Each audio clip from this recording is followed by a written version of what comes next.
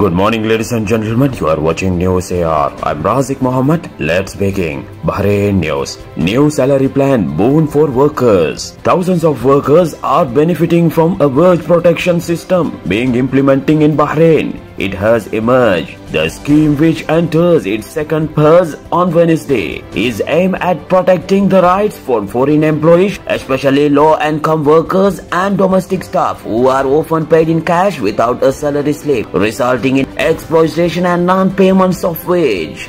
Thank you for watching News AR. For more news, subscribe to the channel, click the bell icon. See you on other news.